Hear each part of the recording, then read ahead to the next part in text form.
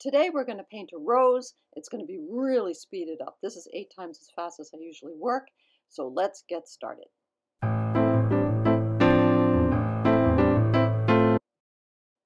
We're going to go through this really fast, but if you want to slow it down, you can touch the right hand top of the screen, and if you're on YouTube, it'll let you control how quickly this painting goes by. Wow, we're going quick here.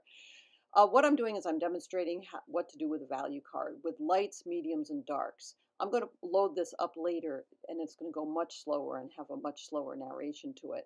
But I wanted to be able to get this out so that you could see very quickly how to be strategic about a painting. So what I start out with is I have a light column, a medium column, and a dark column. And the only rule is that any colors that I put in have to fit into those columns. They have to fit. If they violate or don't work in terms of value with each other, then they can't be in the column or they can't be in the painting. So the light is established, and the darks, here come the mediums. All right, I check them with a value finder, and I see that they all work. All those mediums are not as light as the light, and they are not as dark as the dark. That's the only rule here.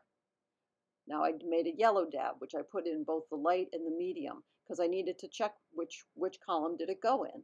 And it turns out that it goes in the medium column, not the light column. So I'm not going to use it as a light. I'm going to use it as a medium.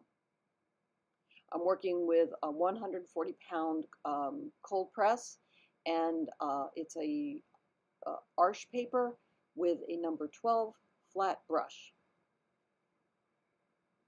So here are all the midtones going in, all those oranges and yellows. I dry everything, and now I'm going back to my darks. I could see there were a few darks that needed to be put in. The only rule here is that the dark can't be a medium and it can't be a light. Otherwise, I can put it in as long as it is as dark as anything else in the dark column.